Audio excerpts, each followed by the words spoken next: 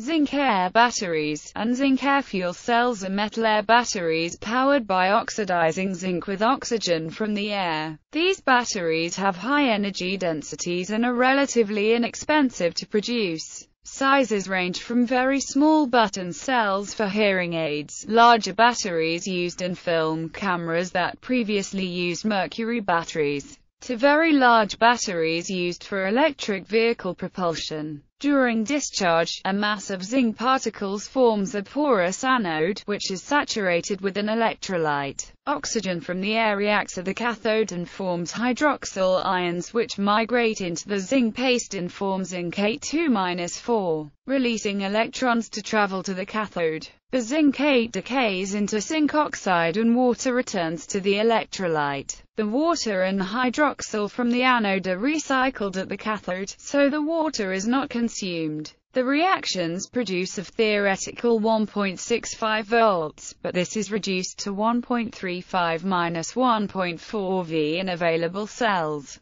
Zinc air batteries have some properties of fuel cells as well as batteries. The zinc is the fuel. The reaction rate can be controlled by varying the airflow, and oxidized zinc electrolyte paste can be replaced with fresh paste. Zinc air batteries can be used to replace now discontinued 1.35 V mercury batteries, which in the 1970s through 1980s were commonly used in photo cameras. Possible future applications of this battery include its deployment as an electric vehicle battery and as a utility-scale energy storage system. History. The effect of oxygen was known early in the 19th century when wet cell Leclanche batteries absorbed atmospheric oxygen into the carbon cathode current collector. In 1878, a porous platinized carbon air electrode was found to work as well as the manganese dioxide of the Leclanche cell. Commercial products began to be made on this principle in 1932 when George W. Hayes and Irwin A. Schumacher of the National Carbon Company built cells, treating the carbon electrodes with wax to prevent flooding.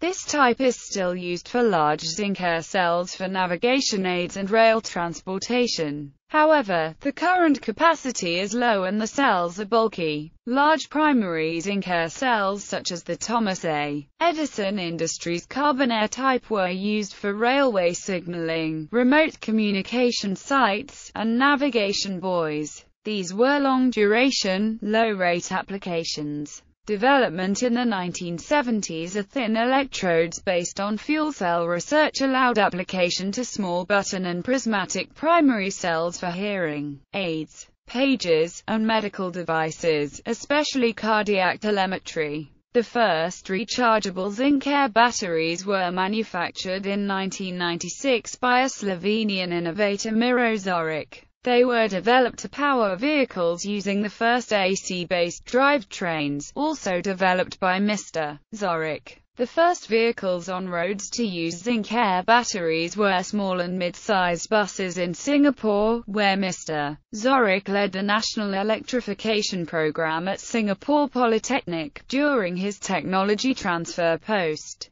The mass production assembly line for his zinc air batteries was put in place in 1997. The cells offered much higher energy density and specific energy ratio, compared to then standard lead-acid batteries. Reaction formulas. The chemical equations for the zinc air cell are: anode, zinc plus 4OH minus zinc 42 minus plus 2E minus fluid, zinc 42 minus ZNO plus H2O plus 2OH minus cathode, 1/2 O2 plus H2O plus 2E minus 2OH minus overall, 2 zinc plus O2 2 ZNO. Zinc air batteries cannot be used in a sealed battery holder since some air must come in. The oxygen in 1 liter of air is required for every ampere-hour of capacity used. Storage density. Zinc air batteries have higher energy density and specific energy ratio than other types of battery, because atmospheric air is one of the battery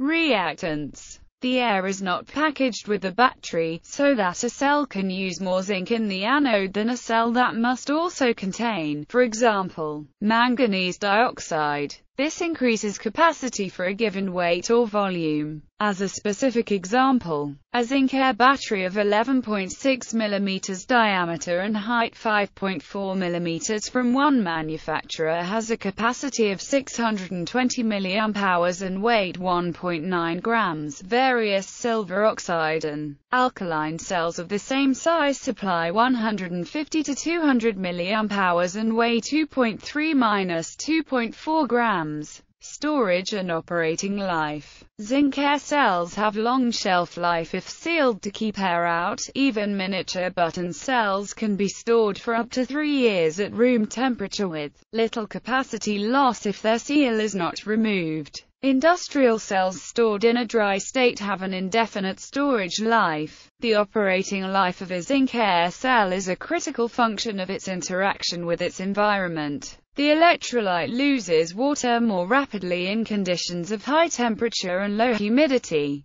Because the potassium hydroxide electrolyte is deliquescent, in very humid conditions excess water accumulates in the cell, flooding the cathode and destroying its active properties. Potassium hydroxide also reacts with atmospheric carbon dioxide. Carbonate formation eventually reduces electrolyte conductivity. Miniature cells have high self-discharge once open to air. The cell's capacity is intended to be used within a few weeks. Discharge properties. Because the cathode does not change properties during discharge, terminal voltage is quite stable until the cell approaches exhaustion. Power capacity is a function of several variables: cathode area, air availability, porosity, and the catalytic value of the cathode surface. Oxygen entry into the cell must be balanced against electrolyte water loss. Cathode membranes are coated with Teflon material to limit water loss.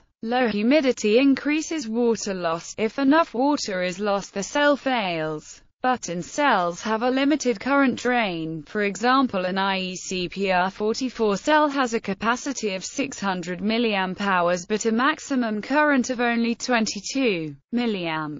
Pulse load currents can be much higher since some oxygen remains in the cell between pulses. Low temperature reduces primary cell capacity, but the effect is small for low drains. A cell may deliver 80% of its capacity if discharged over 300 hours at 0 degrees Celsius, but only 20% of capacity if discharged at a 50-hour rate at that temperature. Lower temperature also reduces cell voltage. Cell types. Primary large zinc air batteries, with capacities up to 2000 Ah per cell, are used to power navigation instruments and marker lights, oceanographic experiments and railway signals. Primary cells are made in button format to about 1 Ah. Prismatic shapes for portable devices are manufactured with capacities between 5 and 30 Ah. Hybrid cell cathodes include manganese dioxide to allow high peak currents. Button cells are highly effective, but it is difficult to extend the same construction to larger sizes due to air diffusion performance, heat dissipation, and leakage problems. Prismatic and cylindrical cell designs address these problems. Stacking prismatic cells requires air channels in the battery and may require a fan to force air through the stack. Secondary rechargeable zinc air cells require zinc precipitation from the water-based electrolyte to be closely controlled. Challenges include dendrite formation, non-uniform zinc dissolution and limited solubility in electrolytes. Electrically reversing the reaction at a bifunctional air cathode, to liberate oxygen from discharge reaction products, is difficult. Membranes tested to date have low overall efficiency. Charging voltage is much higher than discharge voltage, producing cycle energy efficiency as low as 50%. Providing charge and discharge functions by separate unifunctional cathodes increases cell size, weight and complexity. A satisfactory electrically recharged system potentially offers low material cost and high specific energy. As of 2014, only one company has commercial units for sale, as described in a Department of Energy produced video at the ARPA Energy Innovation Summit in 2013.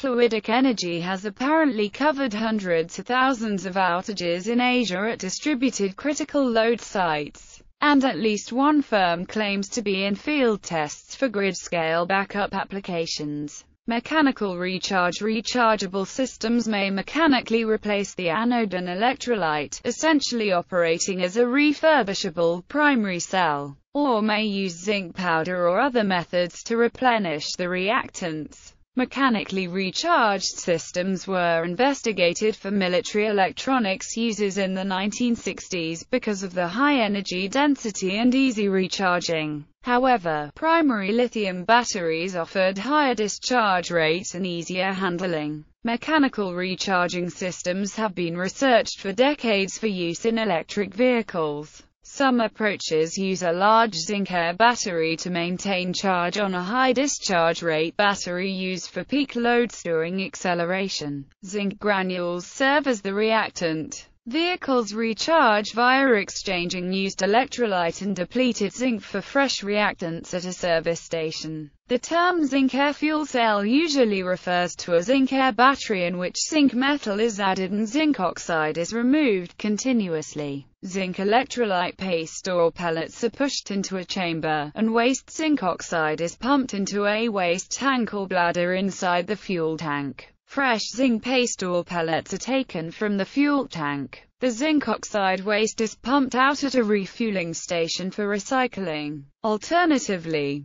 this term may refer to an electrochemical system in which zinc is a co-reactant assisting the reformation of hydrocarbons at the anode of a fuel cell. Materials. Catalysts: cobalt oxide, carbon nanotube hybrid oxygen reduction catalyst and nickel-ion layered double hydroxide oxygen evolution cathode catalysts. Exhibited higher catalytic activity and durability in concentrated alkaline electrolytes than precious metal platinum and iridium catalysts. Rechargeable zinc air batteries in a tri-electrode configuration exhibited an unprecedented small charge-discharge voltage polarization of ~0.70 V at 20 mA per cc. High reversibility and stability over long charge in discharge cycles. In 2015, researchers announced a carbon-based metal-free electrocatalyst that works efficiently in both reduction and oxygenation reactions.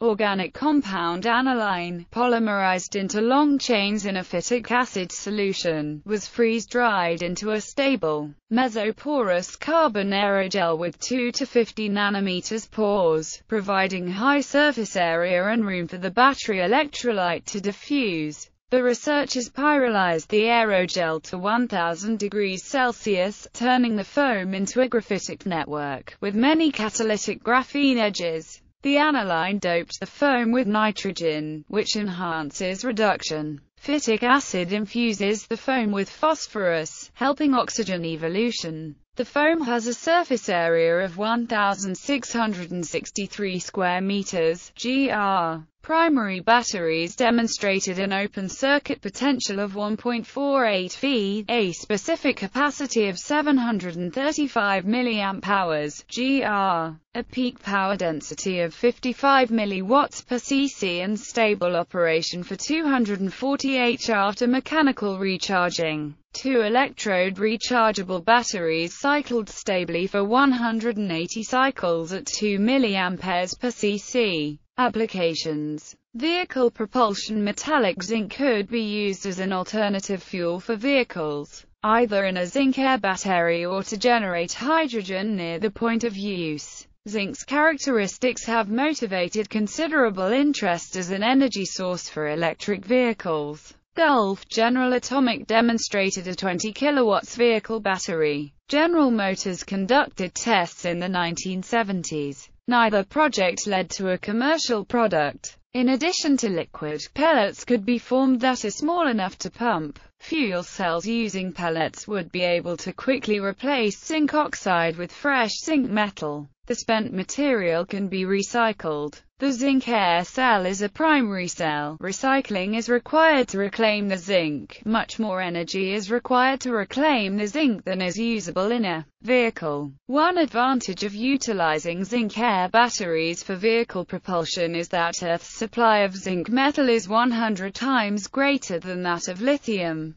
per unit of battery energy. Current yearly global zinc production is sufficient to produce enough zinc air batteries to power over 1 billion electric vehicles, whereas current lithium production is only sufficient to produce 10 million lithium-ion powered vehicles. Approximately 35% of the world's supply, or 1.8 gigatons of zinc reserves, are in the United States, whereas the U.S. holds only 0.38% of known lithium reserves. Initial rechargeable zinc air batteries, developed for use in vehicles, were used for buses in Singapore. Their developer, Mirozoric, chose zinc air chemistry specifically due to zinc air battery production requiring only abundant raw materials, which would, when used to power vehicular AC drivetrains, which also do not require rare earth materials, allow global road transport electrification, without destabilizing global supply chains, or face and cause adverse raw material bottlenecks.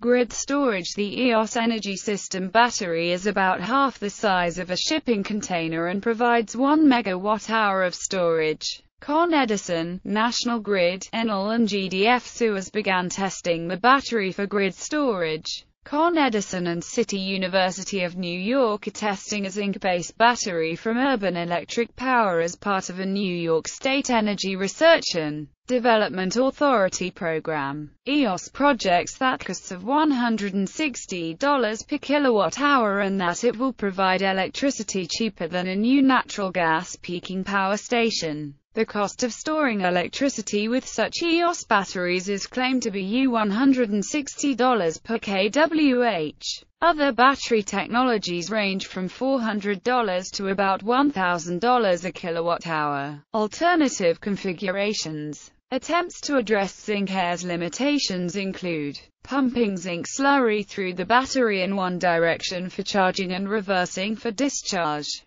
Capacity is limited only by the slurry reservoir size. Alternate electrode shapes. Humidity management. Careful catalyst dispersal to improve oxygen reduction and production. Modularizing components for repair without complete replacement. Safety and environment. Zinc corrosion can produce potentially explosive hydrogen. Vent holes prevent pressure buildup within the cell. Manufacturers caution against hydrogen buildup in enclosed areas. A short-circuited cell gives relatively low current. Deep discharge below 0.5 V cell may result in electrolyte leakage. Little useful capacity exists below 0.9 V cell. Older designs used mercury amalgam amounting to about 1% of the weight of a button cell to prevent zinc corrosion. Newer types have no added mercury. Zinc itself is relatively low in toxicity.